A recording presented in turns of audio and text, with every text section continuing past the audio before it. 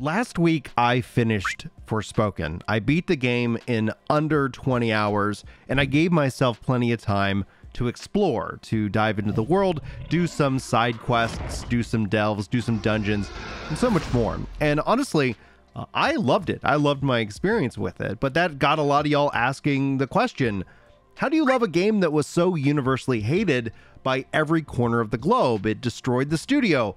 I'm sure there's dozens of you guys. And I thought I'd like to talk about that today, but there's another bigger context going on here, a mini rant, if you will, at the state of Square Enix, because they lost their damn minds when it comes to the studio. Everything that they have been doing over the last couple of years, with the exception of 14, but we will jump into that. Cole Evix kind of tweets this out. We'll talk about Cole's tweet here in a bit, because in the context of Square Enix, in a way, having the gall to say that Forspoken underperformed, it has my mind being boggled because it's a brand new IP with under 20 hours of gameplay.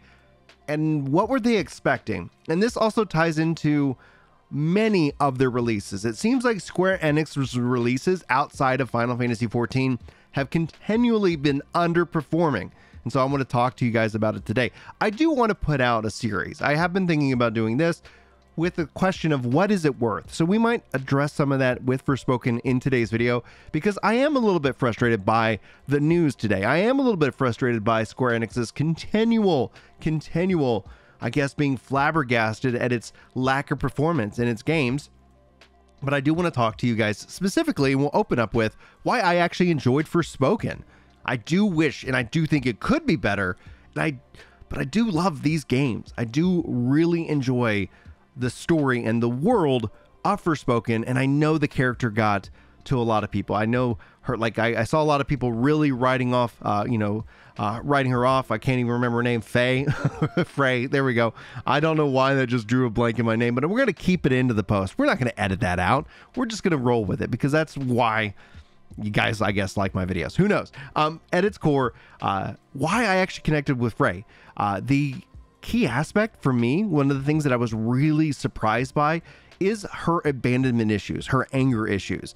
These are things that I kind of related to in an indirect way. Like, if you've never heard my stories and know my story, my mom was abandoned by her dad, and my dad's mom, unfortunately, like, she passed away from cancer at a young age. Like, my whole life, I've been dealing with parents who've had that struggle in their life, and I feel blessed because my parents have been there, and not everybody's that lucky. I always kind of say there are no illegitimate children, there's just illegitimate parents.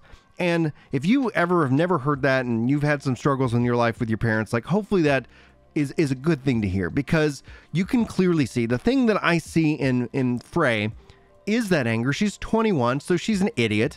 Like, I was an idiot at 21. If you're 21, chances are you might not know you're an idiot yet, but you're going to wake up to that. And at some point you're going to look back and be like, man, that was not a good choice. But you don't really have a choice. It's a part of the growing up process. And so you have this girl, this young woman, who is a part of New York. Its life is hard. Like, she's been, had a struggle her whole life, dealing with the fact that she felt unwanted and unloved for so long, and that anger has a way, in my mind, of permeating your DNA. And that's something that can rub people off in the wrong way, because here you are also in the contrast of a fantasy land, this beautiful aspect. And so a part of me as a player, sometimes I like to get away and experience that. So when you get disconnected from that, I think there obviously is that parallel, that structural narrative of the character in this beautiful land, but then also things are going wrong here in this land. And yet, if I could say this hands down, like, if I put myself into her position, it doesn't make sense, right? Like, I don't understand why she wants to get back to New York, but that's me putting myself into that position. I think that overall, that's something that she's still trying to figure out for herself, because for her, New York is the only thing that she's ever known. And then there's that frustration and obviously angst that comes along with it. So I know a lot of people memed on the dialogue and things like that. I thought it was great. I enjoyed my time with it. And then essentially it comes down to the fact that easily beat it under 20 hours. I think if I was trying to speed run this, I wonder if I could get it under 10. I do.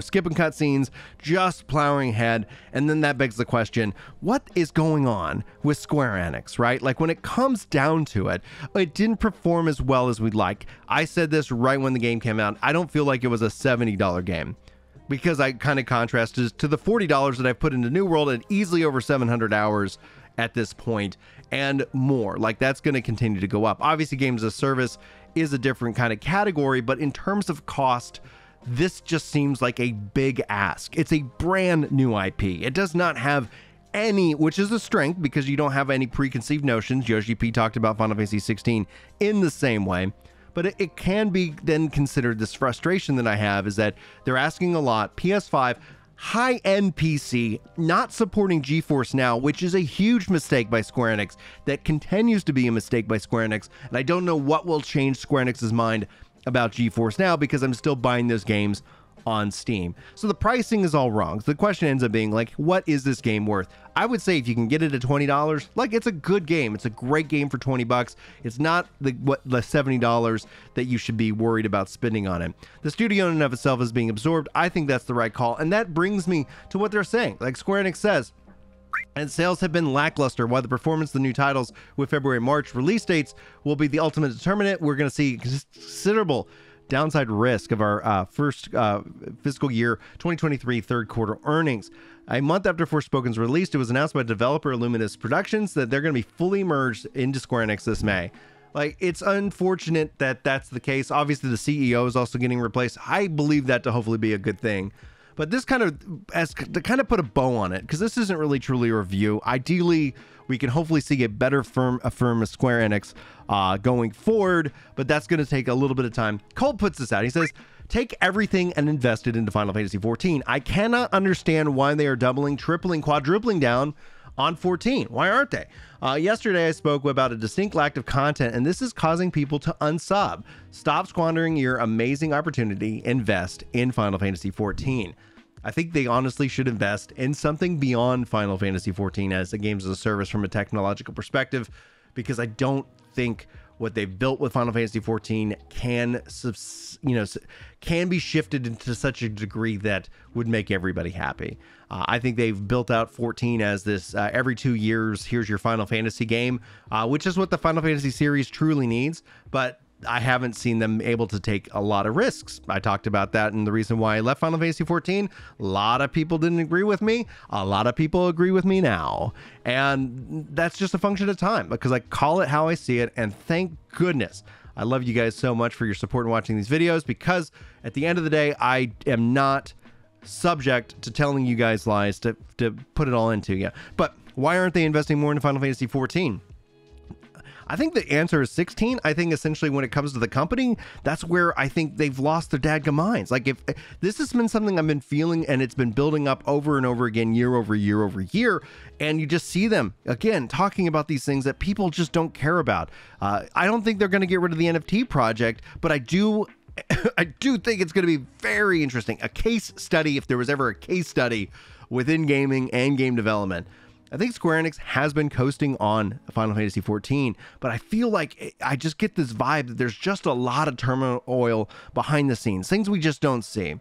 Decisions being made, game books and plans and all these things putting into practice. And my hope is with this, with Forspoken and with this, the studio Luminous Productions being absorbed, is that it does get the resources into the projects that need them and that people are actually asking and wanting. But there's a bigger concern here, and I do wonder if Game Pass and PlayStation Plus and all that has had a negative impact on these style of games, because they feel like they should be able to push them out for $70, but for Forspoken is an absolute PlayStation Now Game Pass game. And that is essentially kind of the model that we live in. If you don't believe me, just take a moment to look at your Netflix or your Disney Plus subscription queue. Then go look at what's actually performing well in the theaters. We've seen a massive shift into the streaming technologies, into the subscription services, where these things, I think, end up in your mind, in the back of your mind.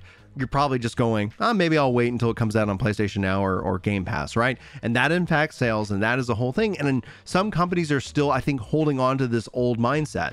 And the question is will we get these kind of games going forward? And I don't know the answer to that. I don't. And I hope the answer is yes. And I do feel like we're getting a lot of really good stuff in terms of streaming content, you know, from a consumption perspective there. I think gaming is in this weird position, this amalgamation of will they or won't they? And so Square Enix in and of itself, I think, is trying to double dip into a degree. But then when they come out and say this BS in my mind of, oh, we were really kind of shocked with its low performance. They say that a lot. They say that a lot. And at the end of the day, it just, I don't know. I don't believe them anymore. I don't believe them anymore. And back to Cole's tweet, back to all of this. It's like, come on, guys. Why aren't you investing more in Final Fantasy 14? Why aren't you? Do it. I think that would be really good for you as a company. I don't know if they can or if they know how, or if that investment, you know, if they're too busy with NFTs. Like, honestly, the only way that I get any resolution is to wait and see. And that's kind of a bummer. But you guys can hopefully entertain me with some of your thoughts, because I'd love to hear your opinions about this. I do think I really enjoyed my time with Forspoken. I really, based off of my life and my history, I thought it was fun. It was a fun game. I enjoyed it. It wasn't worth $70, but I knew that going in. I just wanted to play it. I was excited for it. I've been looking forward to it since they announced it, and I don't regret spending my $70 at all. I don't regret actually beating this game at all. And I'm looking forward to now going and playing Hogwarts, because that's also a game that came out, and you know, I want to play it. And I played the opening mission, and it was really good. Like, you can definitely feel a quality difference from A to B, but yeah, anyway, that's another video for another subject for another day. And thanks to you if you guys made it all the way to the end. Start off with the 12-minute club in the comments, so I know that you made it to the end of this video, and I love you guys so much. Thanks for your time today. Hopefully I'll see you in the next video, but until then, take care.